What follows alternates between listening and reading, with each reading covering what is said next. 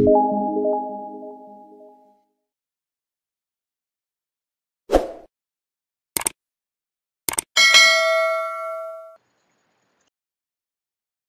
back to our new video tutorial in statistics. And our lesson for this video is understanding C-scores. So, ano ba yung C-scores? So, C-scores are the standard score that represents how far is a given score from the mean of the given data. So, yung C-score ang nagpapakita kung gaano kalayo, gaano kataas o gaano kababa from the mean of the given normal distribution. Then, before I go on with the z-score proper, so let's review again, what do we mean by a normal curve? So, a normal curve is the graph that represents a normal distribution. So, a normal distribution is a normally distributed probability. So, pagka sinabing normally distributed probabilities, so half of the given probability are higher than the mean, and half of the probabilities are lower than the mean. And the center of the curve pertains to the mean of the probabilities. So, or the measures of central tendency, it can be the mean, it can be the median, or the mode. Pero syempre, mas madalas natin gagamitin yung mean. So, and then, this normal distribution is represented by a bell-shaped curve, also known as the normal curve. So, yung normal curve natin na nag-represent ng ating normal distribution. So, example of normally distributed probability. So, we have the probability of the sum enrolling 2 dice. So, kung magpapagulong daw ako ng dalawang dice, so ito yung mga possible probability na makukuha natin. So, a sum of 2, that is 1 over 36. A sum of 3, 2 over 36. A sum of 4, 3 over 36. Sum of 5, 4 over 36. Sum of 6, 5 over 36. Sum of 7, 6 over 36, and so on. So, ang ibig sabihin nun, ilang kombinasyon daw sa dalawang dice na yun yung pwedeng mag-produce ng sum of 2. So, yun lang yung 1 and 1. So, isa lang siya out of the 36 combinations. So, kung mapapansin natin, yung given table of probabilities natin is normally distributed. So, we have the center of the distribution, which is 7, sum of 7, and that is 6 over 36. Half of the probabilities are higher than the sum of 7. So, we have 8, 9, 10, 11, and 12. And half of the probabilities is lower than the sum of 7. So, those are 6, 5, 4, 3, and 2. So, the center of the distribution will represent the mean of the given probability distribution. And then, so half or 50% of the probabilities are lower than the mean. So, those are the sum of 6, 5, 4, 3, and 2. And half of the distribution, or 50% of the probabilities are higher than the mean. So, those are the sum of 8, 9, 10, 11, and 12. So, therefore, this given example of probability distribution is a normal distribution. So, normal distribution siya kasi kalahati mas mataas sa mean, kalahati mas mababa sa mean.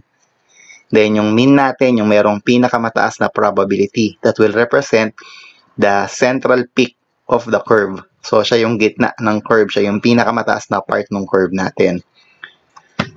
So, kung i-graph natin yung ating normally distributed probability, which is the probability of the sum enrolling 2 dice, so, ganito yung magiging itsura ng graph niya. So, yung sum of 7, yung pinakamataas.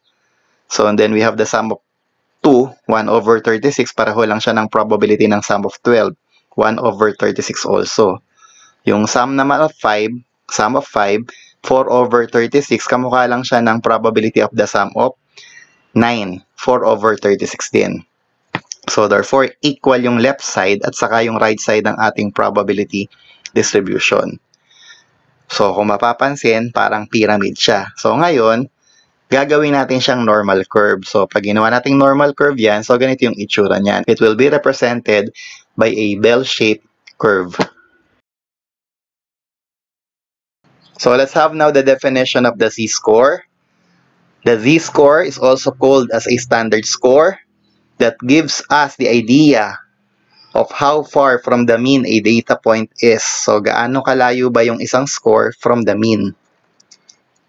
So, more technically, it is a measure of how many standard deviations below or above the mean a raw score is. So, yan ang pinapakita natin kay z-score. Ilang standard deviation ba or gaano kalayo ba mas mataas o mas maliit sa mean yung mga given scores natin. So, example, ito yung ating normal distribution. So, given are the raw scores. So, yung mga raw scores na to, i-convert natin into z-scores. And these are the z-scores. So, we have standard deviation of 1, 2, and 3, standard deviation of -1, -2, and -3. So, yung nasa right side, mas mataas sa mean. Yung nasa left side, mas maliit sa mean. So, yan ang ating mga z-scores. And also, the z-score of 0 is equal to the mean of the distribution. Okay, so example, how to use the z-score table. So, kailangan meron tayong z-score table. So, pwede naman tong i-download from the internet. So, we have the z-score which is our first row and the first column. Yan ang z-score natin. For example, kailangan ko ng data for 0.32. So, yung 0.3 at saka yung 0.02. Yan yung 0.32. So, anyway, so let's have our example here. So, what is the probability or the area of the z-score? Z is equal to 1.54. So, kung 1.54 daw yung aking z-score, ano yung probability niya? So, meron tayong standard, sabi nga natin kanina, di ba? Meron tayong standard distribution. So, merong standard value yung z-score na 1.54. So, you will go back at the table, puntahan yung table, hanapin nyo yung 1.54. So, hanapin nyo muna yung 1.5. So, ayun yung 1.5. Then, hanapin nyo yung 0.04. So, ayun yung 0.04. So, yung 1.5 at saka yung 0.04 represents 1.54. So, yun ang nag-represent ng 1.54 natin. Then, kuhanin natin yung intersection between the two values. So, 1.5 and 0.04. So, we have 0.9382. So, therefore, the probability is 0.9382.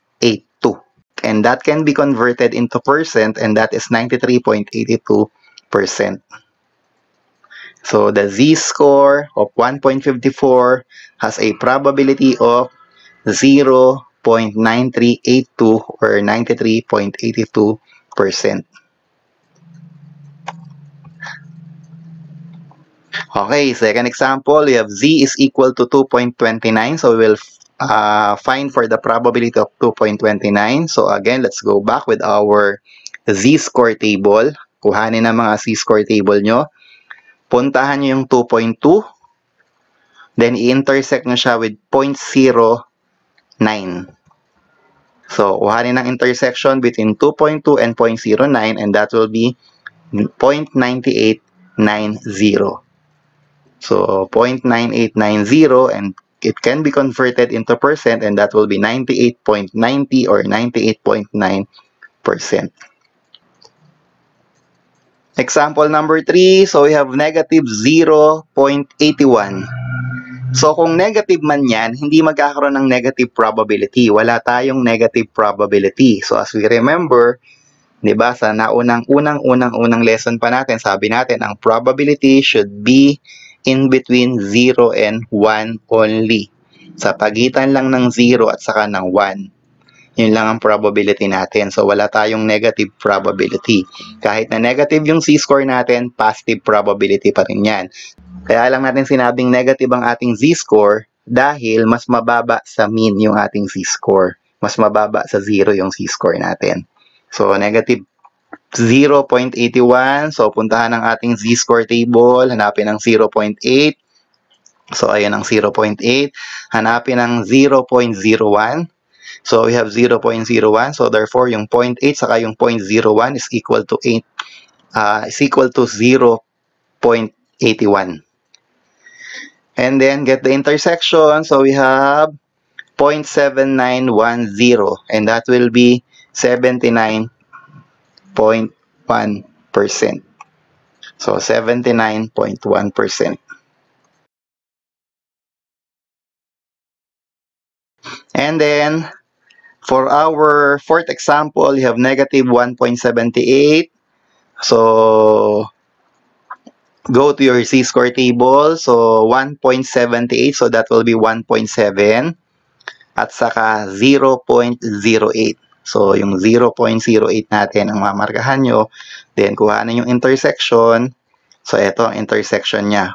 0.9625. And then, it can be given in percent again. So, we have 96.25%.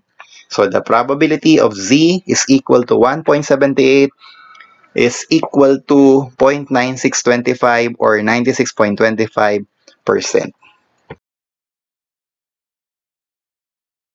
So that is how to use the z-score table. Okay, now, so it will be your turn. So practice problems for a probability of a z-score. So instruction, using the z-score table, find for the probability of the following z-scores. So we have z is equal to 1.25 and number 2, we have z is equal to 0.94. So comment your answer down in the comment box. And that will be all. So see you on our next video lesson.